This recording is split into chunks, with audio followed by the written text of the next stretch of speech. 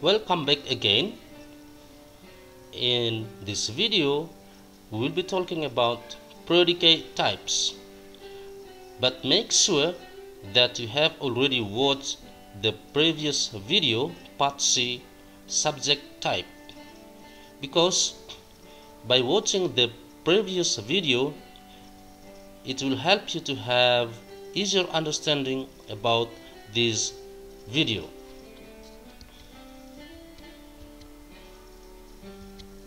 Predicate definition. The predicate explains what the subject does or is. What is meant by this? Let's clarify this with these examples. He lectures the subject clearly. So by asking a question, what does he do? Then the answer is lectures the subject clearly. Lectures the subject clearly is the predicate of the sentence. He is a lecturer. Then what is he? The answer is a lecturer. Therefore, is a lecturer is the predicate of the sentence. Now let's talk about the kinds of the predicate. Verb. All the words classified or categorized as verb are termed as predicate. For example, watch, run, type, etc. are predicate. To be, such as is, am, are, was, were, be, and been, are also classified as predicate. Auxiliary, such as do, does, did, have, has, and had, are also classified or categorized as predicate. Now let's talk about the types of predicate. Just like subject type, predicate is also divided into two types, namely singular and plural predicate. Let's talk first about singular predicate. Singular predicate is signed by verb ending with s or es. To be, is, and was. Auxiliary, has, and does. And the second, plural predicate, is signed by verb without s or es. To be, are, and were. Auxiliary, have, and do. Now let's talk about tip and trick based on our discussion in the previous slides. Talking about subject and verb agreement, then if the subject of the sentence is singular, you need to use singular predicate. What is meant by this? Singular predicate, once again, it is signed by verb with s or es, and especially this is simple present tense. And also to be is for simple present, while to be was for simple past. Auxiliary has for present perfect. Once again, this is the conclusion. If the subject is singular, remember s for its predicate. Let's back to the kinds of the predicate for singular subject: verb with SOES, to be, is, was, and auxiliary has. So all of them have S. Number 2. If the subject is plural, then we need to use plural predicate too. It means if it is the verb, then the verb without S for simple present, to be are, and to be were for simple past. Auxiliary have for present perfect. So this is it. If the subject is plural, then eliminate the option with S, because verb without SOES, to be, are, were, and have, there is no S in them. No. The question is, what about auxiliaries did and had? For these two auxiliaries, we have no problem with subject, because both singular and plural subject agree with them.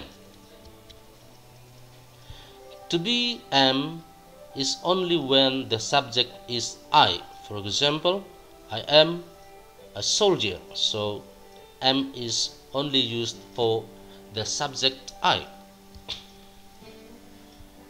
Verb to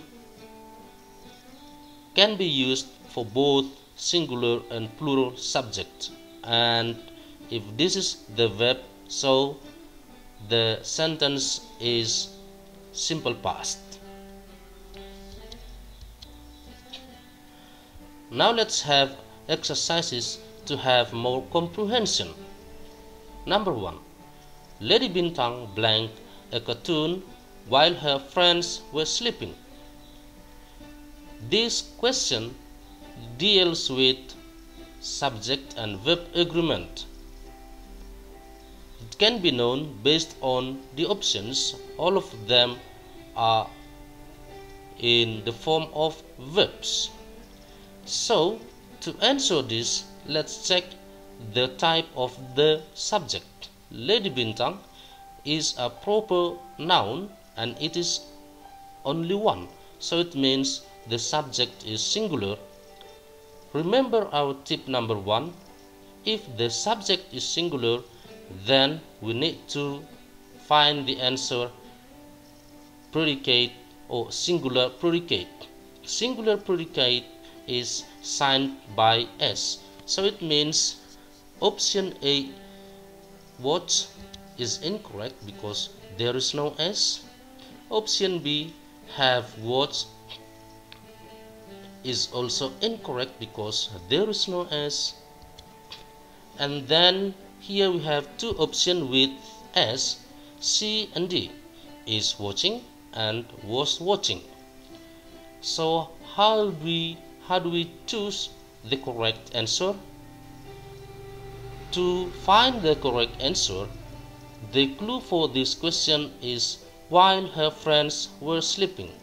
That is past continuous, so it means we need to find past, simple past, or past continuous.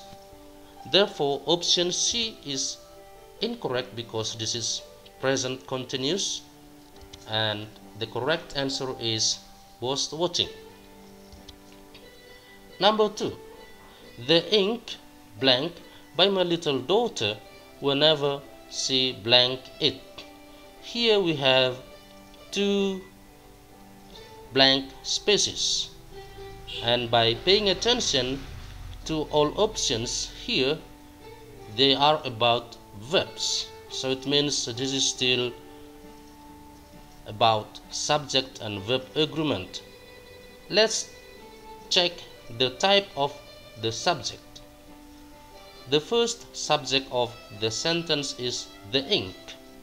the ink is singular. Why? Because ink is uncountable noun. Uncountable noun is always categorized as singular. And the second subject is she. She pronoun as subject such as he, she, it are always classified as singular. Then the two subjects are singular. It means we need to find singular predicate, and this is still about our tip and trick number 1. Singular predicate is signed by S. So option A is and touches. We need to save this option because is, touches are with S. Option B, spill and touch without S. So it means we just eliminate this. Option C, are spilled, touch, just like option B, there is no S, so we also eliminate this.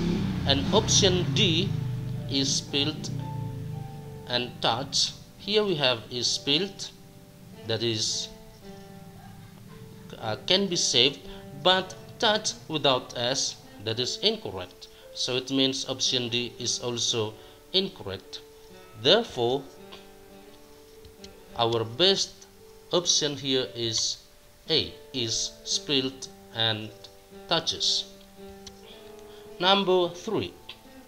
Mr. and Mrs. Smith blank their son in Borong-Borong once a year. Then the subject here is Mr. and Mrs. Smith. Two nouns are linked by N, so it will be plural. So remember our tip and trick number 2. If the subject is plural, then the predicate must be plural. Plural predicate means there is no S. So to answer this question, we eliminate all options with S. It means option A, visits, is incorrect because we have S. Option B, has visited, has, that is singular. Option D, was visiting, was, for singular. Then the conclusion or the best answer for this question is option C. Alright, in this video I'm still explaining about the material, but in the end of the video later we will discuss more exercises about subject and verb agreement. Thank you for watching. Horas, Mauliate, Buzur, Yahobu, Arigato, Sei.